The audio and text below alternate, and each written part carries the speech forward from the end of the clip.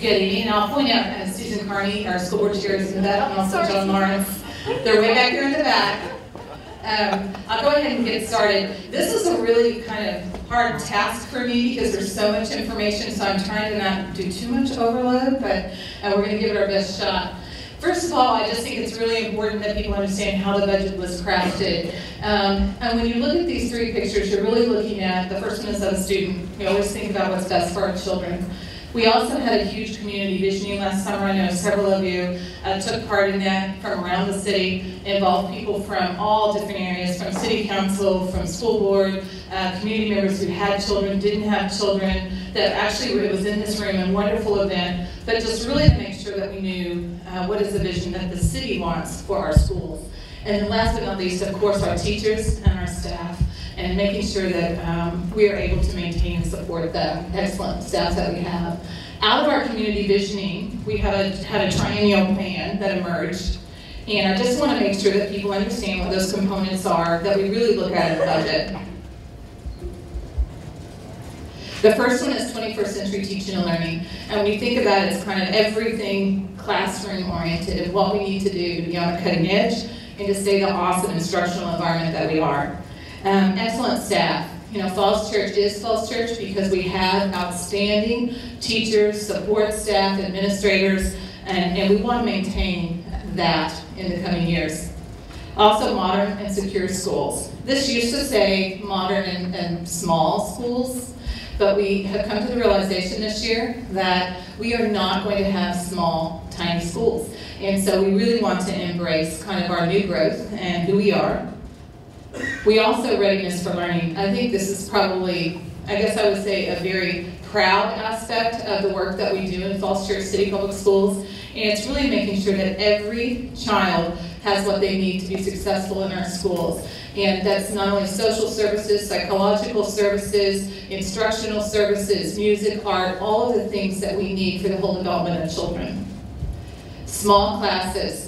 And in some regards, when I say small classes, it's really maintaining class size. And I say that because small means different things to different people. And in some school districts, small, they may be saying 15 or 16. Some school districts, small might be 27. For us, it's 22 in kindergarten and first grade, and 24 for all of the grade levels after that. That's what our school board policy is set at. And then our last community visioning piece of our triennial plan this year is really responsible fiscal management. And I really commend the school board this year in that we took on an efficiency study for the first time, and I'm twisting myself here. And with the efficiency study, it was conducted by an outside firm called Gisman Consulting. They've actually done a lot of efficiency studies around Virginia, also around the country. And they looked at division management administration. And again, this is really looking at our operations. Are we operating efficiently? Are we spending our money well within each one of these departments?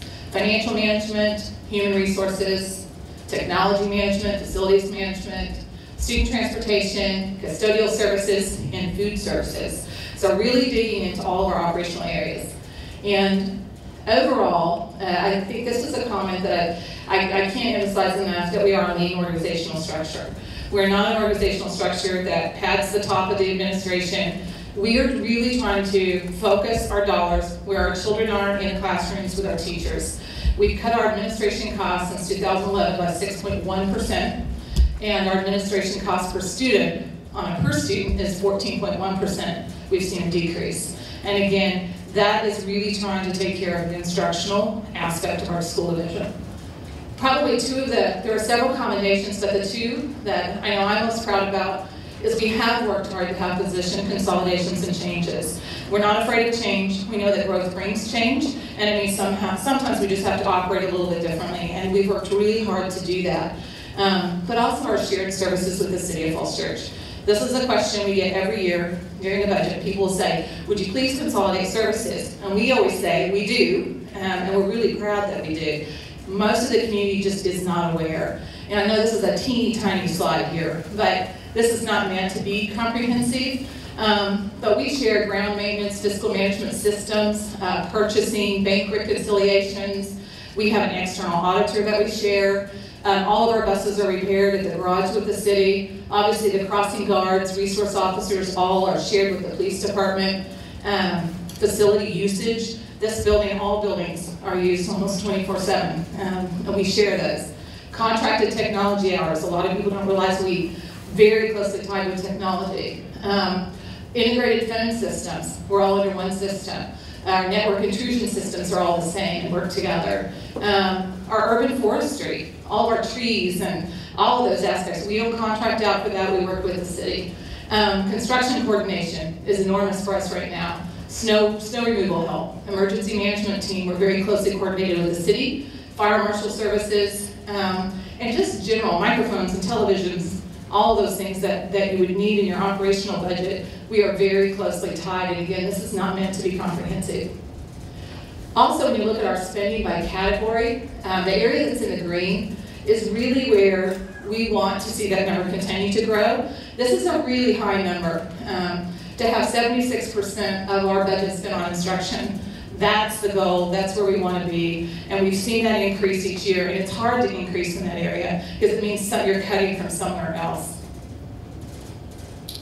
Some of the challenges that we face, and I don't think this is a shock to anybody, rapidly increasing student enrollment.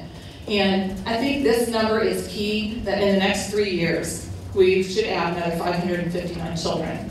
That's more children than are enrolled at any age right now. So when you think about that, in 3 years, it's a lot of little kiddos.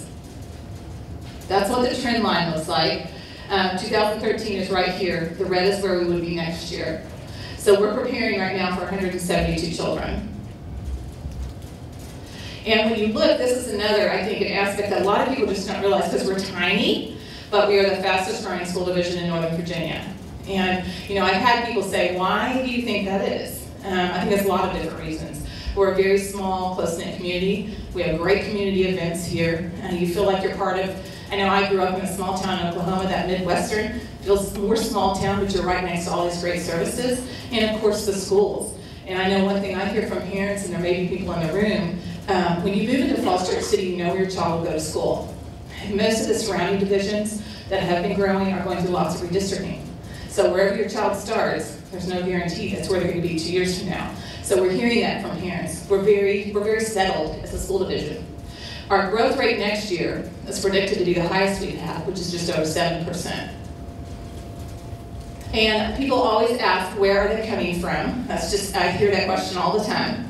They're coming from everywhere. And I just wanted to, and actually I have a handout that just shows the housing. Only reason I didn't hand out before, because then you would just be looking at it, because it's kind of fun. So you can hand both of those out if you'd like. And on the housing chart, what you will see is that we've really tried to start to drill down about where are our children coming from. And that's why we know they're coming from apartments, they're coming from condos. The single biggest driver is single family homes. We have a lot of houses in Falls Church where grandma and grandpa are selling their house and a family's moving in. And I know on all of your streets, you see that happening where more and more families are appearing. What Mr. Kimball and the PTA representatives are passing out is the sort of data where we go in and we really look at every single child, where they live, so that we can stay on top of this. We're coordinating very closely with the city and the Economic Development Office. And so any of the new developments that are coming in, we actually have those factored into enrollment projections going out with a low, middle, and high. And we go as far, and it's not really reflected on this sheet, but then we start looking at condos, we start looking at apartments. We even look at how many children come from 1 bedrooms, 2 bedrooms, and 3 bedrooms. And we do that because it helps us know if there's going to be a new development, really how many children we expect to get from that development. So we're doing a lot of work very closely with the city to make sure that we're doing the very best we can to work together. Some of the other challenges, we do have aging facilities, again, with the exception of some of those facilities like TJ, where we just did a renovation. We do have old HVAC in most of our buildings. We have poor ADA access, inadequate electrical, old roofs. We're trying to do a roof repair just this week at Mason. Aging pipes can be a challenge for us. So we have to build all of those things into our budget because we don't have heat, we don't have air, and roofs leaking everywhere, that's not okay. So we're working on all of these, and in a little while I'll show you the capital improvement slide. Also, another challenge for us is mentoring new staff. It's really important that staff are part of our greater school community and that they understand Falls Church and they understand our expectations.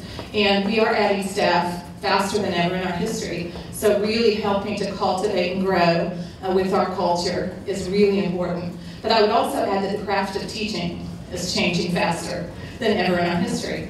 And those of you that work in a technology sort of world know how technology has changed. So most of our teachers, many of our teachers, are using tools that didn't even exist when they went to college. So they're also having to really rapidly learn new skills as a teacher. Maintaining small class sizes. In our work plan, our school board is very committed to trying to maintain class sizes. And so when you look, this would be 13, 14. It's just giving you an idea of when we add a teacher, you always look down at this. They went from 4th grade to 5th grade. Here you're going from 7th to 8th. This is the same trend line we expect to see next year, in that we want to maintain the numbers where they're supposed to be by school board policy. So when I talk about adding staff, because we're growing, these numbers don't drop in a huge way where all of a sudden we're going to see 19s or 18s. The staff we're adding is to maintain our school board policy. We also need to close the gap on teacher pay, and this is something that is becoming increasingly more evident in Falls Church as the gap has widened and widened for our teacher salaries. When we compare ourselves to Arlington, we are lower on every step at every level.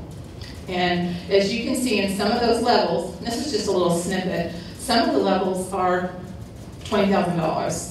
And when you can go 1 mile in the other direction and still have a class of 23 or 24 children, it is the same job. It gets increasingly more difficult for someone to say, I love Falls Church enough to stay for $20,000 less. That's just real life, and especially if you have kids in college or little ones at home. So, also with challenges, these are just those annual increases that are typical for a school division.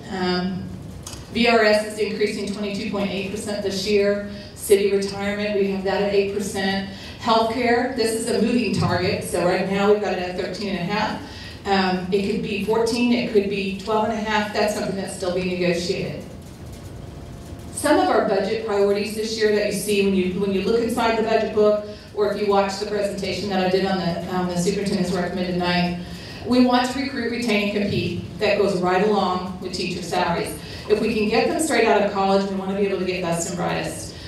So we have to have an entry-level salary that is enticing to those very best. We also want to retain those teachers in the middle. If we have a teacher who's been with us for 10, 12 years, if that teacher leaves us, on average, we lose about $50,000 in professional development that leaves with them. Because training is a huge piece of really being an excellent teacher and understanding all of the programs that go along with, especially within our school division. Maintaining class size is a priority. Enhanced technology integration. We'll have a whole work session where we really dig into technology. I hear probably more parents ask about the STEM education, and Doreen and I were just talking about that today. What do we do with science, technology, engineering, and math? Our technology integration plan, we have a technology advisory committee right now made up of teachers from all of our schools. We have community members. We've had an infrastructure team, very comprehensive, that are putting together the finishing touches on a technology plan that we're really excited about. Also, our enhanced hybrid learning curriculum. This probably impacts high school more than any other level. And hybrid means you have a blend of online curriculum with a face-to-face teacher. And we really want to have a focused effort to continue to enhance hybrid learning and make that a really rich, robust, one of the best hybrid learning programs in the country, because it gives our students lots of flexibility. In Virginia, our students must take an online class. They also must have finance and economics. So instead of putting that completely on the schedule, where kids have to take that, we offer that also in hybrid. And that's probably one of our biggest courses right now, because students want to free up their schedule to take something else.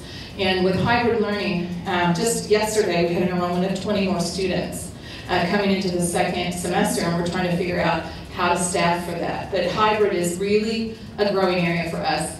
Also with our 8th grade moving back to MEH. The high school has talked a lot about making sure we continue to have great options for 8th graders, and hybrid also feeds into that. We have some 8th graders who may want to reach up and take class early. They may want to have an 8th period class so that they're able to have more options in their 9th through 10th grade year. So the high school is really working right now to develop more in that area. We're also in our 2nd year of MYP, and that's the middle years program under the International Baccalaureate. Many of you are here, or you have children at the elementary, obviously, that are in the PYP. MYP is where we had kind of the gap in the middle. It was in the budget several years ago, and then when things got really difficult, the school division stopped, and so now we've picked it back up again. It's worked out in our favor because MYP totally revamped their curriculum and their approach during that time to be more 21st century. So it was actually perfect timing, and it's worked out great. In the budget this year, we're in our 2nd year. It will be 3 years, and it takes the 3rd year to we're actually certified MYP. When I talk about maintaining class size, I just think it's good to show you the list. That's a lot of teachers. This is the staff that is needed in Falls Church City for next September to keep our class sizes where they need to be. And again, we're not talking teeny tiny class sizes. Kindergarten, 1st grade, 2nd grade, 3rd grade, 5th grade, 6th grade. We also have an encore teacher we need for MEH, world language time. We need sections of math, science, history, English at George Mason. We have a special education teacher. We need increased counselor time at TJ. We need increased assistant principal time at TJ and Mount Daniel. You know, Mount Daniel grew just over 19% in kindergarten this year. Their assistant principal is only there 15 hours a week. That's not enough. Mrs. Lako probably agrees. We also have, we need increased music, art, media, and world language. And again, I'm not sure most people even realize that we've been really careful in how we've added staff. When we got to the point we needed a little bit extra, we didn't just hire a full-time teacher. We have hired exactly what we needed, so none of these positions at Mount Daniel have even been full-time. We are big enough now, we need a full-time person. We cannot run our schedule without it. We also have a special education liaison at MEH, and this year we're adding an assistant director of teaching, learning, and achievement, and that's really to help another department that's growing leap and bounds, and really looking at a focused position for a lot of our at-risk population. This is our historic per pupil spending. What I would say, and this is dollar for dollar, so there's no inflation adjusted. Where we are this year is just barely above where we were in 2007. So we're really trying to do a lot more with less, because if you adjust this number for inflation, it's just over $12,000. This is our historic enrollment and spending, and again, this is not a surprise to anybody, it just is what it is. Since 2007, we've grown 36%. But when you look at our funding, again, we are really trying to do a lot with a lot more kids. So this year we ended up, when the year was said and done, just under 1%. In this budget, it would be a 1% increase from where we were in 2007. But again, that's a lot of children that we've added. And when you look at the superintendent's proposed budget, and that's one thing I meant to say at the first that I forgot, and that is that this is proposed, because this is the time of year where the school board has a lot of work to do on the budget. So this is just what I have proposed to the school board, and they go to work. When you look at, this is the number everybody always wants to know in Falls Church, is what the city transfer is. And the increase in the city transfer this year that we're asking for is just over 3.5 million, which is a 10.6% increase. And the question that I get is, why do we need the increase? And I think it's really important to note that 1.8 million of that is mandated. Whether we don't, if we wanted to cut it out of the budget, we can't. We have VRS commitments, we have health, we also have city retirement. These SOQ positions are the standards of quality that are required by Virginia. So we don't have a choice to not add a special education teacher, or even for our counselor ratios. We have ratios that we have to adhere to for the state of Virginia. So half of that increase is what we have to do. There's another 1.3 million, that was that big long teacher list. Most of those positions are actually, that's just to maintain our class size and stay where we are. That's the biggest bulk of the transfer. So 3.1 million of that is just for mandated and for class sizes, not teacher raises or anything else. And then when you look at, okay, when we take that city transfer, how much does that leave us? That leaves us with about $470,000 from the transfer that's not committed for mandated or just to hire teachers. And then this year, we're lucky enough that we are growing.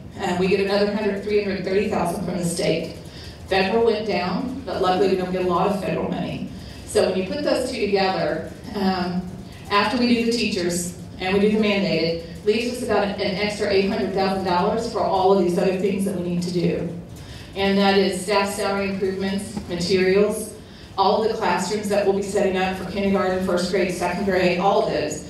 Usually it's between $15,000 and $20,000 just to set up a classroom. One bus, which is in our budget again next year, is $100,000, anywhere from $85,000 to $100,000. So it's not a lot, and I point that out because that's why the increase to the transfer is tied to student enrollment. If we weren't growing, we wouldn't need all the new staff. If we weren't growing, we would be meeting SOQs, standards of quality hiring, without adding new staff. On the capital improvement side, and I know that Doreen asked that I touch on this, this is found in our capital improvements plan and also online, but it shows you kind of how the building projects are set out right now. For Thomas Jefferson, we just finished the building in the Occupy this year. We do have an HVAC that is in the CIP that we will come back and put in, not this summer, but the following summer. All of the ducting, the ceiling, everything was done when we were inside the building last year. But believe it or not, HVAC for TJ is $2 million. And we felt like we could get at least 2 more years of life out of the system. And so we put that on, and that'll just be a summer project. Doesn't have to mess anything up. It's actually not a difficult project. Cherry Street renovation for preschool. We're in kind of the design build portion right now, working very hard, trying to get that building together. We meet weekly. Mount Daniel right now has a request for proposal that's out. And you can see a schedule here where we're hoping to be building right over the next 2 years, planning and building. And I've got another slide I'll show you on that. George Mason is the one that is probably pretty aggressive, what you see on here. This is what we put in the CIP. And again, I think that's more than anything to say to the community, everybody recognizes that high school is an issue for us, and that we're going to do our very best to be as aggressive as we can, but also responsible and smart about how we move forward with the building. Mary Ellen Henderson also is a project that's timed somewhat with George Mason because it's all here on the same campus. So when you look at our pre-kindergarten, this picture would now be yellow as of today. That's one thing that's changed, is color. But this is what it looks like where it sits on Cherry Street. Has not been named. That's something the school board will be doing over this next month or two. When you look at Mount Daniel, the request for proposal that we have out right now is to look and see, can we create Mount Daniel to be a K2 model, K1-2. And the reason for that, when you look out and you start seeing what's happening with our 2 elementaries, our growth is so large in kindergarten and first grade that those cohorts of children continue to move through the schools. So when you look at the projections, and again, this is just over 6 years, you've got a school at TJ that now is 900 that's built for 750 with what we just finished. So we know that we need a good strategy to help with our elementary. So when we look at a K2 model in a 3, 4, 5 building, it starts to balance our buildings out and gives us a lot more time, freeing up a whole grade level at TJ. So that's what the school board is exploring this year. Hopefully by this summer, we'll be able to really review the proposals that come back to see if it's very doable to be able to increase that Mount Daniel to a K1-2. And again, I think for most of us that are educators that are especially have an early childhood background, we love the idea because second grade is still early childhood. This is our current capacity at Mount Daniel. And we have capacity charts for all of these, and I didn't put them all on here tonight, but just to keep in mind that their building is 275. Their trailers help them be 370, but here's where they are right now. So there is not one little inch of space left. And I know Ms. Aleko's office back in the back, there's a small classroom that used to be office space or conference room, actually. Literally every inch of the building is used for classes and for space. At George Mason, just recently, and our first meeting is next week, we have formed a process and planning group that has been formed. It's a very small group of 2 city council, 2 school board, Planning Commission, that should be one actually, Economic Development Authority, and the city manager and myself. And again, this is just to look at what is the process and the planning we need to go forward with this huge project for the city that's coming online. So this is to let you know that we are on it and we're moving forward. When you look at the NEH edition, we do want to make sure the addition is coordinated when we do the high school. That's the most cost-effective time. Right now it's in the CIP to happen at the end of George Mason expansion. But it's also just to note that they're not very far away. They're built for 600. So when you look at this is next year. The following year, they're projected to be at 591. So this building will be full in 2 years as far as capacity is concerned. The third year, they start hitting about 50 over. Now the good thing is, you at least have those little library spaces and places you can take up for a while. It's not instructionally the best thing, but we'll be able to make it through here for a few years by using every space that we can. It makes it harder on specialist teachers. And I know Mount Daniel next year, I think everybody will be on cart. It's hard to travel from class to class and teach music or teach art or any of those kind of extra programs and really do your very best job.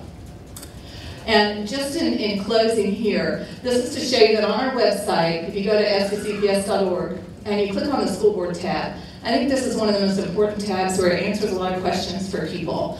And there's a budget tab. And under the budget tab, you can find the full PowerPoints, all of the work session documents. When anytime the school board meets, we put them under here. They're also you can look on the board agenda, but it's an easy spot to find them.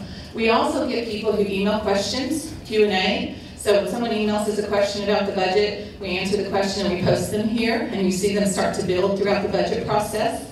The other thing I want to point out is that, of course, school board policies and things like that, but this master's facility plan, this is where we put all of our construction information. Now, we're going through another update with that, because as you can imagine, it changes all the time. And once that's updated, you can always find it here, but we are going to put a big icon on the front page of our web page too, just to make it easier, because we have a lot of construction going on right now. Probably two of our next big meetings for the budget are Saturday, which is this Saturday. There's a work session at central office, and then on that following Tuesday, we actually have a public hearing. So all of those are open meetings, and we encourage you to come and join and listen. And of course, you can always email questions to us, and we're more than happy to answer any questions about the budget, about facilities, anything that we can do to make sure our community is informed. Now, do you want to take questions now? Okay. If anybody has a question. Okay. You showed that growth chart and that we keep growing and growing. Do you not think it's going to level out at some point? I mean, how many houses? I don't know. Or is it just going to keep growing and growing? Well, and unfortunately, I wish that was an easy question to answer. It's hard. But we do contract with Weldon Cooper. And that's the one thing I would say is that we don't rely on just our own expertise. Weldon Cooper looks at birth rate. So they're looking at the number of children that are actually born to families that live in foster city. So the baby could be born anywhere, but they live here. And then we're going in and working very closely with economic development to look at all of the developments that are coming online. That's probably one of the most difficult pieces for us right now, because we don't really know. We haven't had a lot of development in Falls Church. So we're going to be watching very closely with the economic department. We use a low, middle, and a high range for the school. We use the middle. We're not using the high range for enrollment. If we come in at the high range, you'll see these adjusting. We're not using the lowest because nobody really feels like that's accurate either. So we've gone with the middle range, and so does the city. Then the other piece are single-family homes. And again, there's so many homes that are turning over where families are moving in. We do go on and see how many houses have sold. We watch all of that. The other thing that we're watching right now that we don't necessarily have, I'd say, a full grip on yet are the split lots. Many of you are probably aware if you have a property that's a split lot or could be, watching to see how many lots get split. Because if, let's say it's 30 lots, and you end up with 60 houses instead of 30, and every house has 2.5 children, that 30, there's a couple of classrooms of children. So.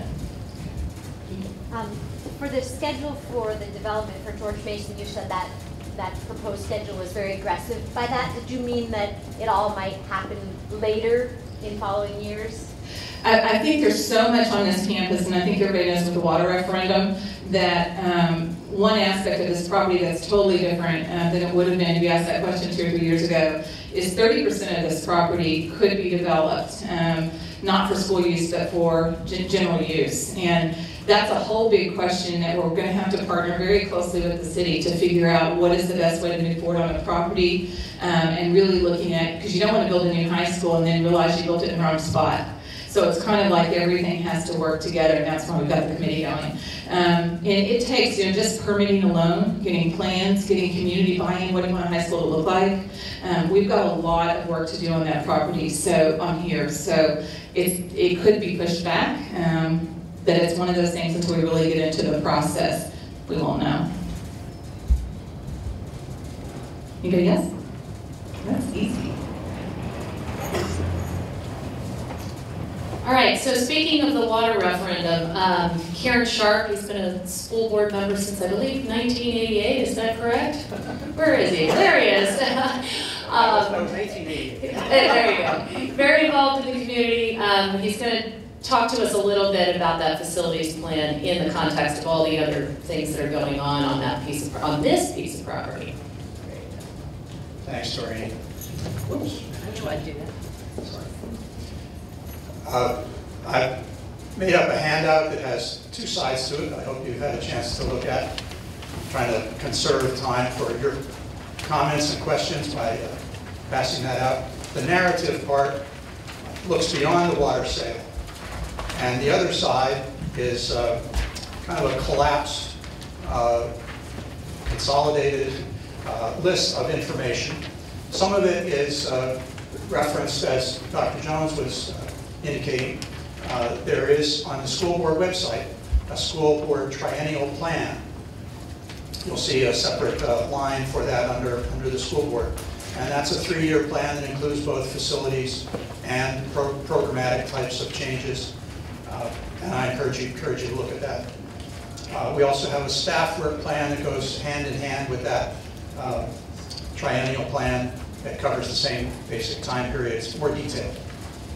The CIP, Dr. Jones also showed a slide from that indicating what the progression is of our plan to build at the different locations. And I've collapsed that into the next little group there. You'll see I have Cherry Street, Mount Daniel, MEH, and George Mason, and indicated what is the time when we're going to be building on each of those sites, what is the time we're scheduled to occupy. Now, you may notice that there's a difference between what was on the slide here and what's on our CIP that we adopted in December as to the Mount Daniel project. It says that we're going to occupy Mount Daniel in 2017, September 2017. Well, our RFP asks our bidders to come back with a plan to have us occupy at Mount Daniel by September of 2017. So that's a difference you should know. Now, a couple questions focused on George Mason, and I'll just say occupy there is scheduled for September 2018, and occupy for MEH, in addition for that, is September 2017. Now that these building changes also imply, as Dr. Jones pointed out, some shifts again in where the grades would be located. So once the Mount Daniel plan is finished, if we get an RFP like we hope we will, that will mean a shift in grade levels. So we have K2 at Mount Daniel, and then 3-5 at Thomas Jefferson. And then the next group is trying to show you how we're staying in pace with the capacity that we expect by, and all of these are geared towards September of 2017. And if you see the capacity, it's indicating that we have capacity for 792 in the K2 area, but we only have projected students for 685 by September of 2017. And each of the items on that list, I think you'll see we're tracking pretty closely so that we keep pace as we're building with the capacity that we anticipate. And I think if you look at what's happening in other jurisdictions around us, we're doing a pretty good job of keeping pace. I know we still have trailers, but in a relative sense, I think you'll see we're doing pretty well. Okay. We can make some changes in these plans. The training plan calls for changes as we need to make them. So too does the CIP. And really these changes, they basically come from our attempts to represent what the community wants. And I'd like to hear much about that in just a few minutes. I want to point out that these are plans that go out 5 years. But they're also buildings and building renovations that will last for 20, 30, maybe 50 years.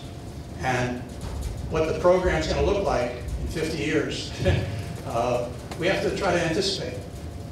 We already have changes ongoing that Dr. Jones pointed out tonight, some of the technology changes, the different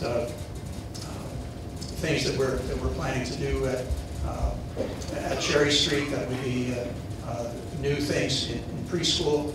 So there are things that we need to do in the short run. But remember, these building plans, again, are very, very long term. They mean programmatic reviews that would look into various kinds of changes in program. I tried to outline some of those in the third paragraph on the narrative side. One that I want to point out that we're advocating for with this General Assembly and boards around Virginia, and we, I think, are having some success in advocating for a change in the SOLs, the high stakes tests that we've been experiencing ever since 1994.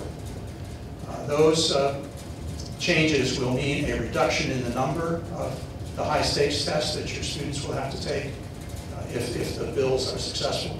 And we're really trying, again, in a programmatic way to shift here from what used to be a class-by-class based system of trying to measure progress, shifting over to an individual growth-based measure of individual progress. We still want to have accountability for that individual growth, but we're shifting from measuring one class against another class to measuring how well we're doing with individuals.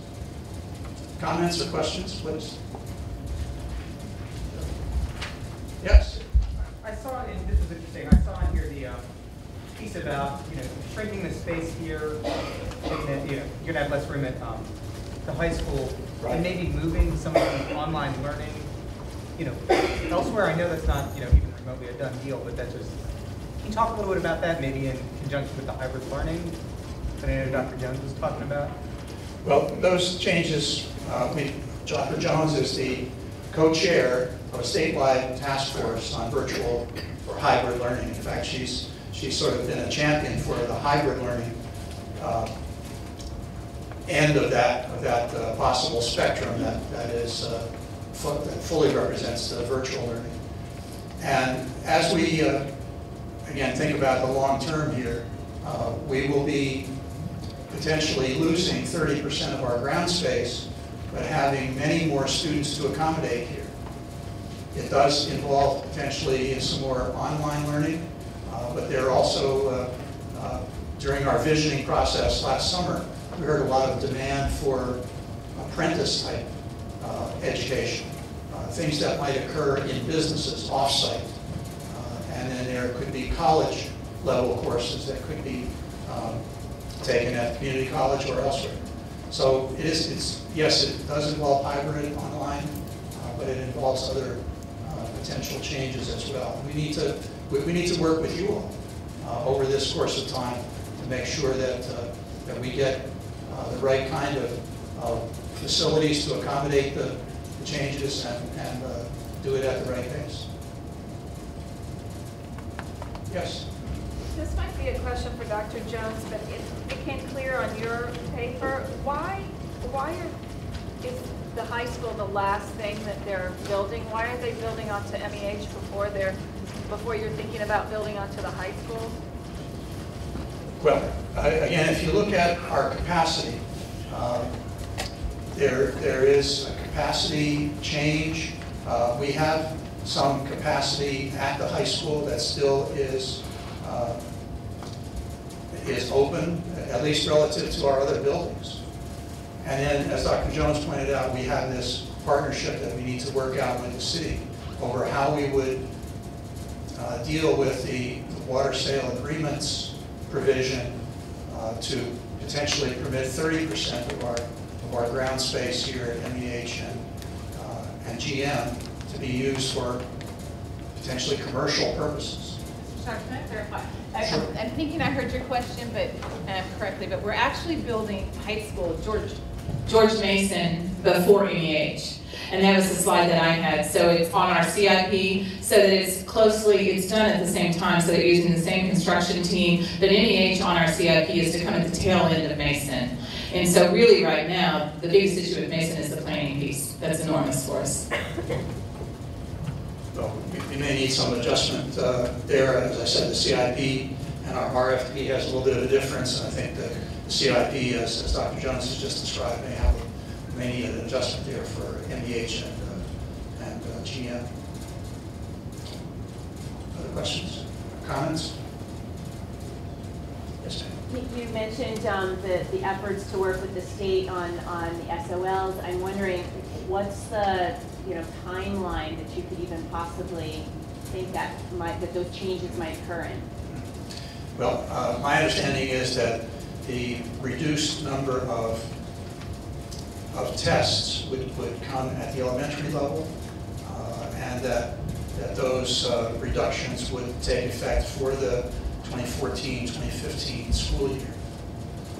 So they would go more to an emphasis on reading and math in those early time periods, and only have a more periodic look at science or social studies or the others that we're doing sort of on an annual basis right now.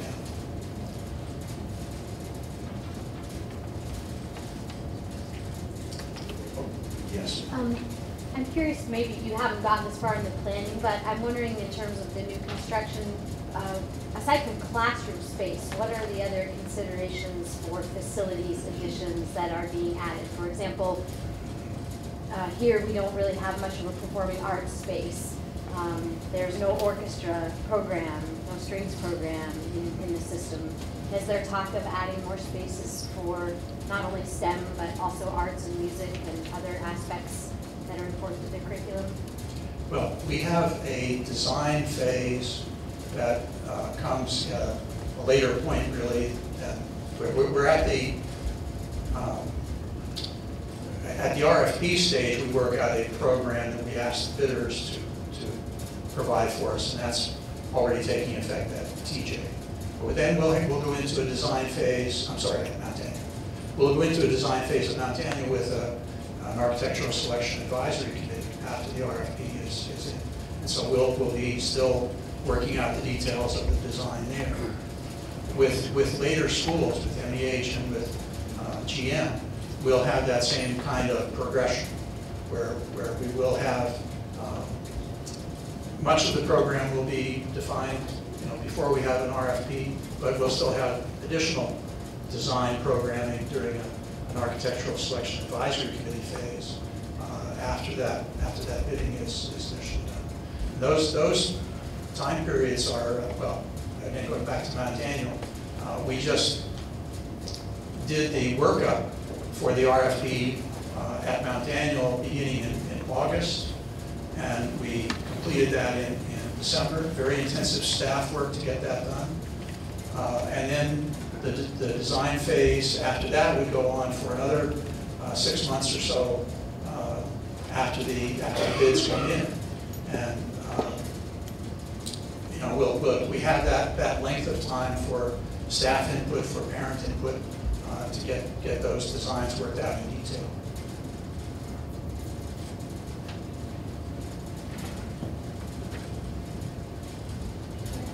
Yes. Hi. This goes back also to Dr. Jones. You guys are hiring Weldon Cooper. Do you hire other groups to compare the numbers? I know what happened to TJ, we all do. Right. So how are we actually gathering that intel? Just by one consulting group, or is it Cooper is kind of the official local government consultant for Virginia. They're affiliated with the University of Virginia. And they advise all the localities. They're capable of advising all the localities in Virginia. They have detailed information for each locality. So they're the creme de la creme of the folks that we could consult with in Virginia. Now we have had some other private consultants attempt to work for us, and I must confess that was not a good experience. We had well, I won't name names, but we had a consultant prior to our building here, and then later on in the phase where we did the master facilities plan. And I was not nearly as pleased with those consultants as with Weldon Cooper. Weldon Cooper's been much better. Can I just add to that too? And I just want to point out too that also with Weldon Cooper, they do the projections for the state of Virginia for the VDOE. The other chart that I handed out tonight, because it's a question I get all the time, is how close are our projections actually for us every year. And you'll see the trend line is right there. We also have what we call the Kimball projections, who is our finance director. I think he just ducked out actually. Does a brilliant job and uses different formula that he has, and they mirror Weldon Cooper almost every year. The most difficult aspect of school enrollment for us right now is kindergarten. Kindergarten, because the move-in rate from people outside other localities and other places to start their child here is a moving target. If we could get a handle on that, and we've gone through and ran all types of formulas, and there just is not any correlation to the number of apartments or anything for the number of kindergartners. But once we get the kindergarten group, it's pretty easy because we're really good at projecting cohorts.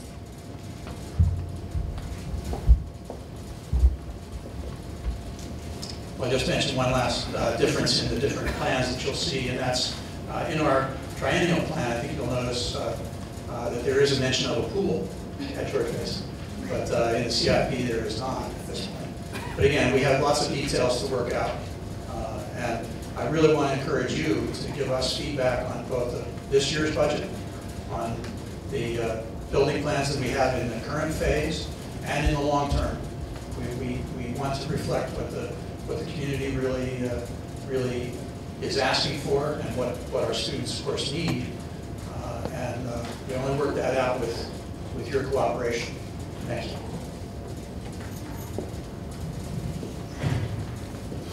All right, we have one more speaker tonight, and that is Wyatt Shields. He's the city manager, is responsible for the operations and administration of our city, and also for preparing the budget. And that budget, of course, includes the school budget. So he's going to give us a little bit of a perspective from the city. And then after that, we're going to open the floor for questions. We also have, and I apologize again to Susan and John for not mentioning that they were here. So we have additional school board members. We have all of these folks who have spent their time. So if another question pops in your head at the end here, we'd love to let you ask that. Thank you. Good evening, my name is Wyatt Shields. I'm your city manager. It's nice to be with you. I've been at this now, I think, 4 years in a row. So it's a tradition now. And traditionally, my role is to come and put a bunch of slides on the wall that gets everybody very anxious and uncomfortable about the financial feasibility of our plans. And the truth of the matter is that at this point in the process, that is always the case. We always have a gap going into budget season. And in our capital planning, we always have a gap in our long-range financial plan. And we always close it. And so we will do that again this year. But we've got a lot of work, and we need a lot of community engagement to do that before we get there. Before I start, I just want to, Tony mentioned early on about all the coordination and collaboration that the city and the schools do.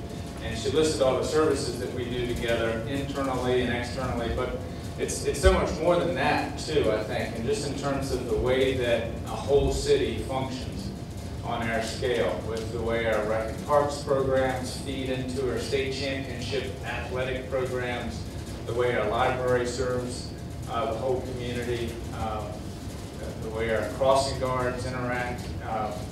I have a daughter, and she has a good friend who recently moved from a neighboring jurisdiction into the city of Falls Church, and I asked her, what's the biggest change about living in the city of Falls Church? And she said, well, you know what I think it is? That I can walk wherever I want to go, and my parents let me, and because it's safe, and we want to do more in the city to make it more walkable and make it even a better place to live, and that's part of a whole city approach. It's learning, education, senior programs, the whole package. But I want to talk a little bit about the budget situation coming up over the next couple of months. Just a little bit of Budget 101. The majority of our revenues come from real estate revenue, and I'll just note that, so this is 60% comes from property taxes, real estate property taxes. 25% come from all other local taxes like sales taxes, meals taxes, business licenses. And this is all other revenues, state funds, federal grants, and fees. Fees for service is a decent chunk of that. That's your rec and park fees at work. Of real estate, about 22% of this slice is from commercial real estate. And 5% is from apartments, and the rest is from single-family homes and townhouses. And so we are very highly dependent upon our single-family home taxpayers, and our commercial sector of real estate has been flat for the past 5 years, and we forecast it'll be flat again next year. We do have new growth, though. We have a Hilton Garden Inn Hotel, which is a significant contributor to real estate tax growth in the coming year, as well as the Northgate project. So this is where the money goes, and 46% of it is the school transfer. The school transfer, or the school is probably about 2/3 of our debt service as well to fund our schools. Mary Ellen Henderson, the Thomas Jefferson Elementary School that was just completed as 2 examples. Going around the horn, public safety is the next largest share of our budget. Public works is 6%, recreation parks and our library is 6% of our budget. Our health and welfare programs is 3%, community development 5%, and then overall debt service is 6% of our budget. Our capital improvements program also, which I'll talk about in more detail, is about 3% of our budget. Next slide. So this is our revenue projection for next year. And so beginning July 1st is when our fiscal year starts. And we're projecting overall a 5% increase in revenues.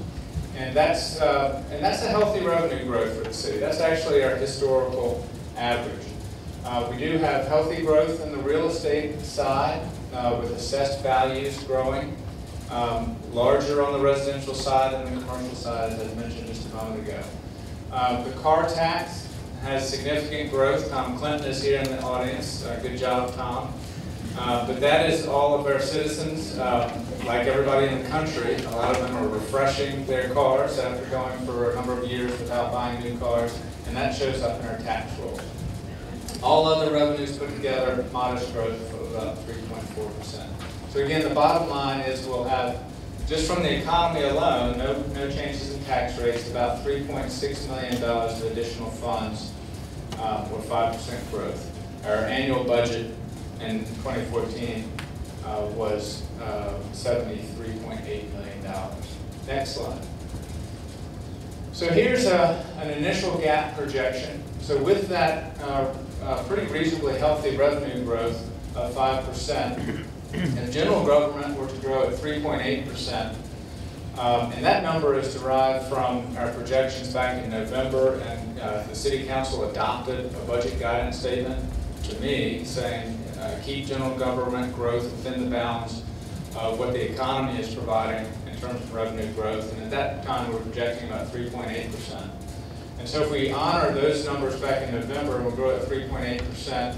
The school division grows at the superintendent's proposed budget. Our debt service is going to grow by about $250,000 with the projects that have already been approved and the bonds have already been issued.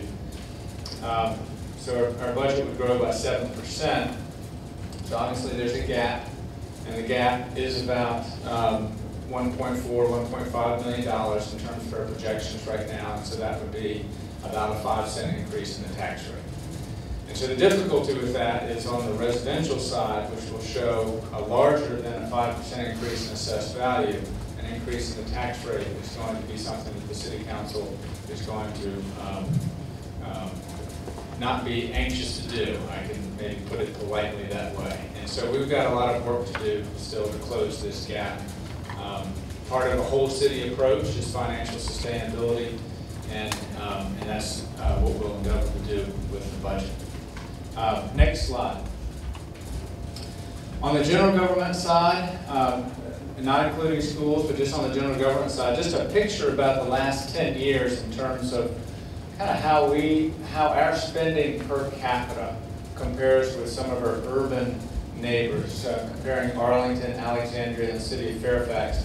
And I compare us against the urbans because we all take care of streets, whereas the counties don't. And so there's a pretty big difference in terms of the portfolio of services. But the city has dropped down since 2007 with the budget reductions, spending less than we did in 2007 in terms of our general government budget. Very similar to what Tony was talking about on the school side, essentially flat over the recession years, and falling below on per capita spending relative to our urban colleagues. That's one thing which tracks, just one indicator of cost of government per citizen that we keep an eye on. Next slide. The City Council's budget guidance to me, review all operations for efficiency and continue to work with schools on collaboration on things that we can do together more efficiently. Revenue growth should be tied strictly to economic growth. Read no tax rate increase for the general government budget. Focus on capital needs and infrastructure, and do so in a multi-year context. And so let me just talk a little bit about some of the multi-year things that we're looking at in terms of the capital plan. Next slide. Looking out for the 5-year planning period, we presented a draft CIP to the Planning Commission just this past week. And so the numbers in that CIP that the Planning Commission is looking at comprises of projects for general government facilities, which includes the library, fire station upgrades, and things like that, school improvements, public works and transportation, including stormwater projects, recreation and parks. These are park improvements, and then IT infrastructure for schools and general government is the small slice. It's a big capital improvements program.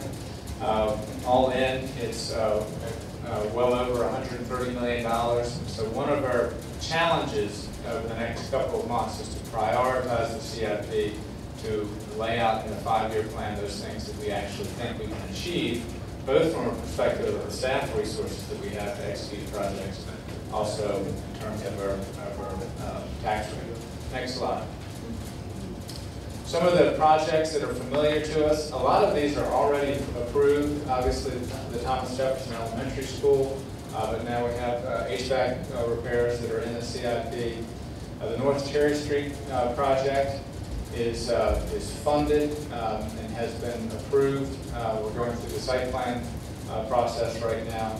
City Hall public safety improvements to improve our court operations and meeting space. Stormwater system improvements, transportation improvements citywide. We have new funding sources through the General Assembly's action last year the city will benefit from, and we will be making pedestrian improvements, sidewalk improvements, particularly in our commercial districts. Our fire station has improvements in the CIP, and then looking ahead, the really important ones in the immediate term are the Mount Daniel expansion and library improvements. Again, there's a lot in the CIP. We do still need to prioritize our projects. Next slide. Here's our look at our debt service, and a couple things to point out about this.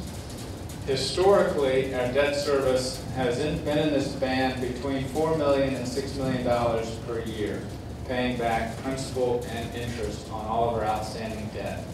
We hovered at around $5 million per year, and then we benefited from about a $1.2 million drop-off in debt service. Some of us will remember, not me, but the old TJ improvement project. That bond was fully paid off in 2011. And so we have historically low debt service today, and that's a good thing. Looking ahead, however, if you look at the projects that are in the CIP, not including the high school of Mary Ellen Henderson, we get above our historic norms for debt service, approaching up to $8 million. And so that gap between where we are right now for debt service and where we're projected to go helps focus our need to prioritize the CIP towards those things that really resonate the most, are our highest needs in the community, and I think we still have more work to do there. Next slide. Just to sort of zoom in on it a little bit more, the increase in debt service from 15 to 16 is related to our TJ project coming fully online in terms of debt service, City Hall, public improvements. And then in these years, Mount Daniel coming online, the additional TJ project, and then the library project. So those are some sort of core general government and school CIP projects. And you can see how the debt service is impacted by those. Next slide. The city does right now benefit from fund balance reserves that are healthy. Currently, our policy is to maintain reserves that are 17%. This is our policy target, 17% of annual expenditures. That represents 2 months of expenditures for the city. We're currently above that. And so with the CIP actions done by the City Council last spring, and in the CIP that we're proposing to the Planning Commission right now, we'll draw those fund balance reserves back to 17% of expenditures and then maintain that so that any surpluses are immediately turned into pay-as-you-go improvements in our schools and parks and facilities. Next slide. We have the boundary adjustment for the high school property, Mary Ellen Henderson property. And so we are working with the task force that was mentioned earlier on high school planning. And conceptually, the idea is that if we can build a new high school and have it be more vertical in its orientation and use space more efficiently than our current single-story high school, that there may be some property that's available for economic development. And that's our planning effort, is to really to narrow in on that, determine what is appropriate for economic development on this school campus, what are the fundamental school needs for space on this site. But the concept is that additional economic development somewhere on the site, at the most appropriate site, will help pay for the new high school improvements. So it is viewed as a package. Next slide. Oh, sorry, can I Yes. ask a question? I hope I'm not the only one in the room that's not fully understanding the picture. Oh. But could you just point to the part of the Yes. the purple line? I don't quite understand, the purple line and where I it should is. have, I did this, so this is Haycock Road. We're here at Mary Ellen Henderson, right here. Here's a football stadium, Route 7 going this way. And so with the sale of the water system, we agreed on a boundary adjustment that would bring this into the corporate limits of the city. And why that is important is that if we were to have economic development on this property in the future, the tax receipts from that development would accrue to the city. Before the boundary adjustment, if there were any economic development on the site, it would go to the county and therefore would not then be a part of a financing package. But, so you're talking about the space where the school is now inside the red lines, having Yes, some economic so development. the red lines represents the new city corporate limits. And So I'm just not seeing a lot of space there for more economic development, but that would be right along the road. well, that will be the challenge. But conceptually, this is all one story. And so if we move to a 4-story high school or a 3-story high school, It would be a more efficient use of land. Additionally, if there was options for structured parking or that type of thing, to use our land more efficiently, that's the precondition for there being any land that might be able to be used for economic development. Now, and it's early days, and so we need to go through a very rigorous planning process to make sure that our educational needs are being met, market studies on feasibility, but it's a very valuable piece of property with its transportation infrastructure, its location, and so conceptually it's a sound idea. Is there any chance that we could just get rid of the idea of revenue there and think about a community center there? We have like no room in the community center right now. And then the schools could give payment to use the pools, to use something out of their sporting budget, I don't know, something. It's hard to believe you're gonna have 30% of that land to like commercial use right next to the schools and take away field use and everything else that the kids love, that the community loves. Well, again, we have planning work to be done, and so at the sacrifice of playing fields, I don't think that there's a desire to sacrifice playing fields for this purpose. I think it really is about the efficient use of the building space and parking and those types of things to see if there's additional property that can be used for development. Yeah. And just to chime in, really when we talk about the footprint of the building, and you can tell when you look at that, the buildings are not that vastly different in square footage. You know, this building's built for 600, and the small building behind is actually MEH. This building. Right, and then you look how huge Mason is. Then the other components that are on there, and whether or not it would be 30%, will it be 20%, will it be 10%, that's all that huge planning component. And, you know, and I can assure you from the school side that, you know, things like moving the fields halfway across town where our high schoolers would be driving back and forth to practice is not what people are thinking. It has to be a plan that really works educationally, functionally for us. Whatever's going to be developed would have to be appropriate to be next to a high school, so all of those things will be considered. And there are lots of things that you can do when you look around the country at compacted development for schools. You know, and probably a big piece that people don't think about is the soccer field that's there. It's a practice field, the one that's just behind the MEH. And that's something that, you know, in a lot of urban areas you can put them on the roof. There are lots of different things you can do with creative development. The other thing that we don't show here is the amount of acreage that we use just for parking. And it's not that expensive to go to a multi-level parking, which actually can gain you acreage just by going multi-level. And I'm still not a very good Virginia person knowing where I am, but I think it's T.C. Williams that's straight down that actually has this multi-level parking, which is a good example. So all of those things will go into thinking. It'll take a lot of creativity. Yes.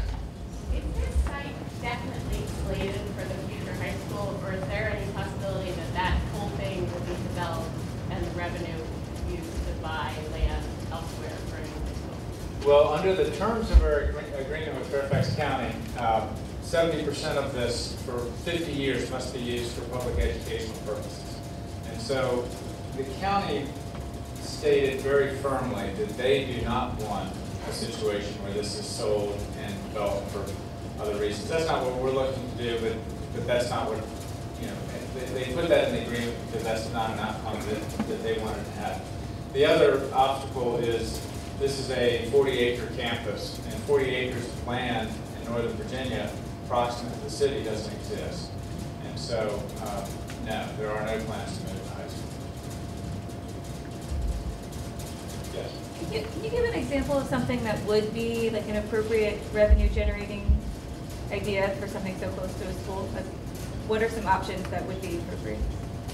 Well, we will look at a mix of uses. I think is, you know, retail, office, commercial types of uses.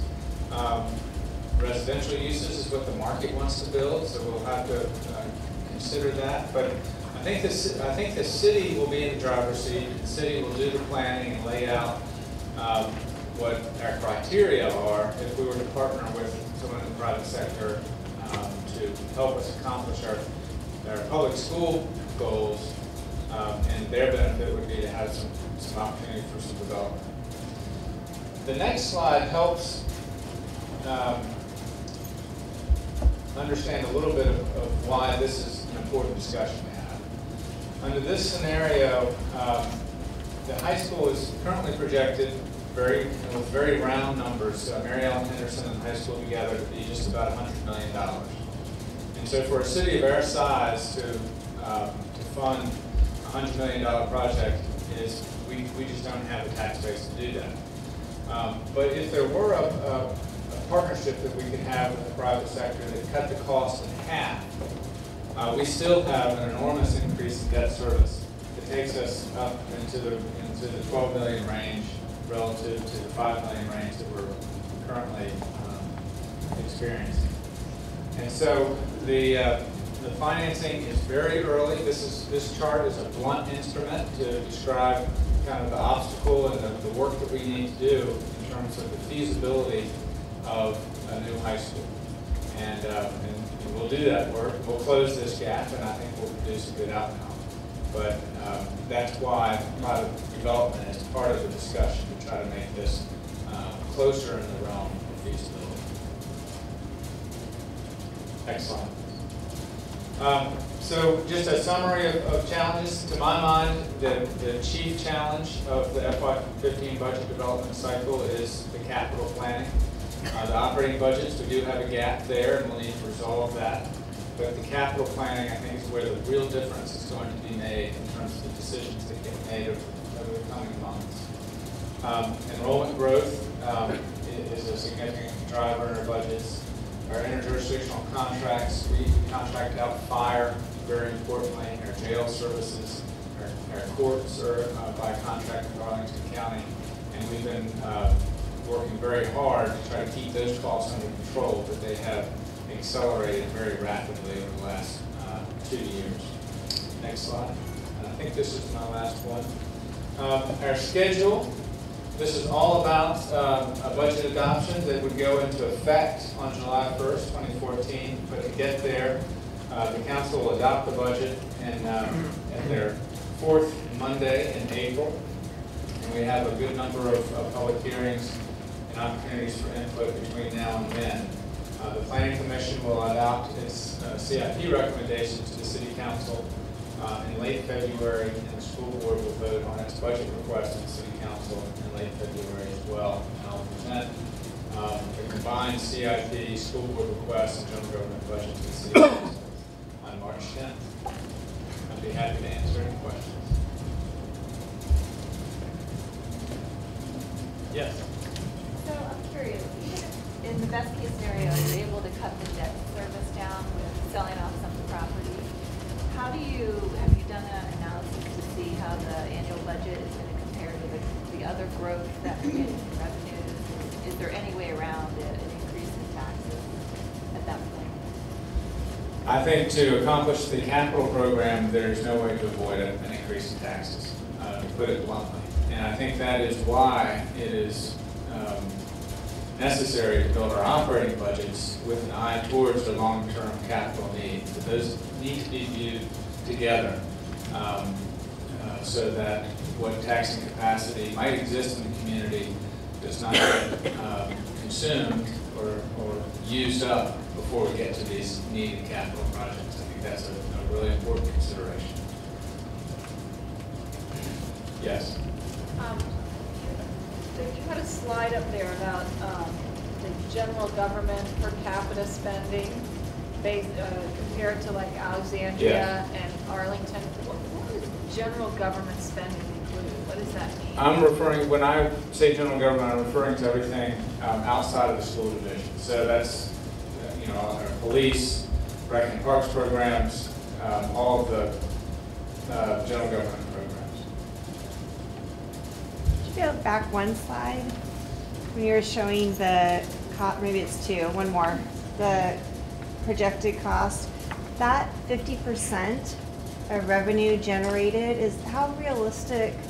I know we're not talking specifics and there's a lot of planning to do, but when we're talking about that offset of the 30% of the land that could be used for revenue generating purposes, I mean, are you feeling pretty good about a 50%? This needs to be informed by the market analysis and the density analysis, but this would assume that together through either a combined sale of land plus new ongoing revenue from economic development, that would take care of the equivalent of $50 million of debt service.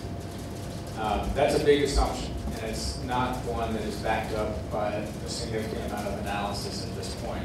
Our planning process is to get to the bottom of a much more granular financial plan. But without it being granular, we think we're kind of in that ballpark of what's possible when to even put this plan together. I would qualify by saying that assumes a fairly significant amount of density on the land that is not used for school property. And I think that's probably about as far as I can say about it. Yeah, but I think that would imply significant commercial development on the site. Do we have anything in the city that's comparable in terms of revenue generating? I'm just trying to get my head wrapped around what kind of, business or series of businesses would generate that kind of revenue that's comparable to a piece of development we have right now. Well, if you take a rule of thumb that to finance $1 million of capital requires $100,000 a year, or 10% rule of thumb. So to finance $50 million of capital improvements requires $5 million of new revenue. The mixed-use development that we've had in the city to date, the Byron, the Spectrum, Pearson Square, those being the big ones, Spectrum, generate a gross of about $5 million a year in taxes. So that's one off-the-cuff comparison. And what's their acreage, more or less? Yeah, I can't give you those numbers off the top of my head, but these are the types of questions that we will need to answer with a lot more analysis. And I think we will get some clarity on it before we embark on a way forward. Thank you. Do you know when we'll see any of the funds from the water system? Well, Or let me read. Yes. When does the schools, when do they specifically the schools? Right. The sale of the water system will generate, we're currently forecasting about $14 million of net proceeds. It will be higher than that once all the books are closed. And we're having a discussion with the City Council on policy about the use of the sale proceeds. And I believe there's consensus on the council that what the council wishes to see those proceeds used for is to create a lasting benefit for the community. To not have it be used for operating budgets, but have to create something that is permanent and lasting and a permanent financial benefit for the city as well. And so we're going through the different options on how best to achieve that. But you have not gotten any, there have been no funds given to the city of Falls Church yet for this deal. No, we closed on the water sale on January 3rd, and so on that date, the majority of the sale proceeds actually were conveyed to the city, and they're in the city's accounts. And it's the reason, the books on the water system have not yet closed. We have additional bills that are going out. We have additional bills that we're paying. And so, the final bills won't close out probably until June 30th, the end of this fiscal year.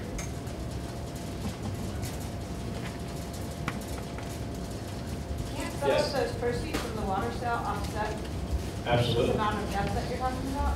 Yeah, in one form or the other, either through the investment in directly into capital, the investment in an endowment fund that would generate revenue that would buy down the debt service, investment in a pension fund, which would buy down the actuarially annual required contribution, which could then be redeployed towards capital. Those are three big ways that the sale proceeds will be used in our capital planning. And so those debt service projections will be improved by that. But if you take it as again, sort of a rule of thumb, if it's $14 million, then that could improve the debt service picture by about $1.4 million, ultimately. But we have a significantly larger gap than that in terms of debt service projections compared to where we are today. So it's a part of the solution, but it's certainly not the whole solution.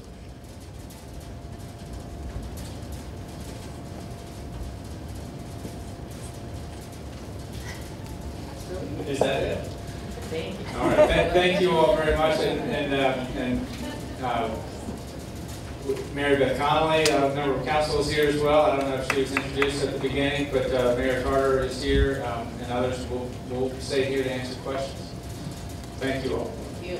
Thank you very much. We're so lucky to have so many leaders from the community here in one night. I just wanted to open one last, if anyone has a question for the schools, and bring it back into the schools a little bit. We're also really lucky to have 3 principals here from 3 of our school systems, as well as Dr. Jones. And I know we had a couple of very specific questions about curriculum items like the music programs and what we plan to do with that.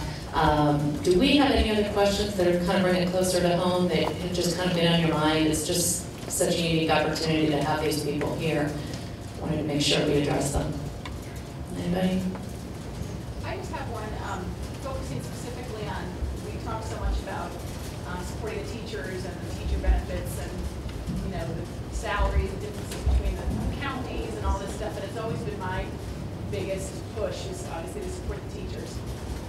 And I have to say, I keep hearing this persistent rumor that concerns me in terms of planning time for the teachers, and that is this early release Wednesday situation. So could you address that? Because the rumors keep coming. Yeah, and I will tell you, they actually weren't part of my budget, but they're all coming to me too. And I don't know if there's anybody in here, Mary Beth's on SAO actually, where we've talked about it probably the last 2 SAO meetings.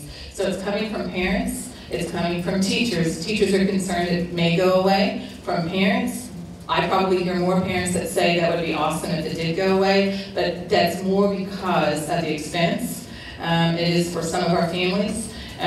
So will it be discussed in the budget? It may, but what I can tell you is that even if we lost early release and we ended up getting to that point, it doesn't mean it would be a reduction in plan time. It means you have to do your master schedule, kind of goes back to what we talked about earlier, differently. And so truthfully, I see for a lot of our teachers, they're working on the schedule right now. It does have early release in there. We're actually trying to get equal plan time for all teachers. Right now it's not equal, and it hasn't been, so it depends which teacher you ask. If you're a teacher who's been having X amount of minutes of plan time, you've had a great schedule, then you love the schedule. If you're a teacher who's had minimal plan time, then not so much, and it hasn't been equal. I can say that the one thing we will make sure is that all the plan time will be equal, and it will definitely be equal to any other Northern Virginia school, and robust, because it's critical. Teachers have to have plan time, they have to have time to be together, they have to have time to prep for their classrooms. So I think it's a big discussion.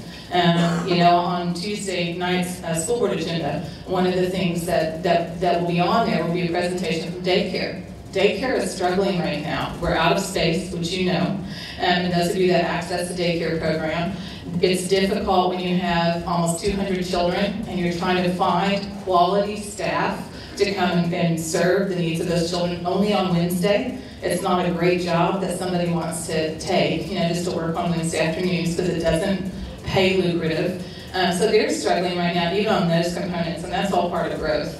So I expect it will be a big discussion, just simply because I have heard the question asked so many times. And Mr. Lawrence is back there. We talked about it with the teachers group just this week on peak. And it just depends who you talk to. So I hope that answers a little bit. I think it will be discussed, but what I can say is we'll make sure teachers have plan time if we end up going in a different direction. So I think it's important to note that. Anybody else? With the Oakwood apartments, do we get revenue from State Department or government or anything for all the families that are? No, and I think an expert on the State Department is actually right out here, just simply because she used to lead on the State Department group and helping families relocate. We talked a lot about this last year, and she actually did an article for us in Morning Announcements. And with Oakwood, it doesn't matter whether you're State Department, whether you're just a family that moved here, the assessed value from the real estate is the same for those units regardless of what your parents do for a job. So that's what I would say first and foremost. The second aspect of that is, it's really, and I've discovered this since I've been here, just simply because I've studied and I've asked and tried to really understand. The State Department doesn't say, we really, recommend you take this house at Falls Church. The families that are State Department families choose Falls Church just like every other family that chose to be here. And one of the things that I really learned last year was that, if you have a student who really wants to take a certain Mandarin program or something, you may choose Maryland to have a program at a different high school that we don't even offer. People that choose Falls Church choose this for the same reasons as everybody else, but it really is, they're not placed here. It's not because they're contracted or houses here. The families just choose to be here. And all of us in Northern Virginia have the same issues. Yeah. All right, with that, just wanted to say thank you once again to Dr. Jones, to Mr. Shields, to Mr. Sharp, and all of the council and school board leaders who are here tonight. And travel safe. If you have any follow-up questions, I believe some of them will be around for a couple of minutes. Oh, and the slides. Will we be able to post? Sure. Okay, and the same with the school. All right, the PTAs will post both PowerPoint presentations that you saw tonight for public access. Thanks. Good night.